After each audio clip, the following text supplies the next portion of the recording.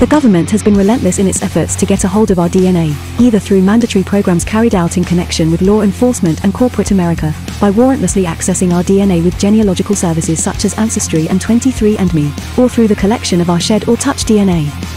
The government has embarked on a diabolical campaign to create a nation of suspects predicated on a massive national DNA database.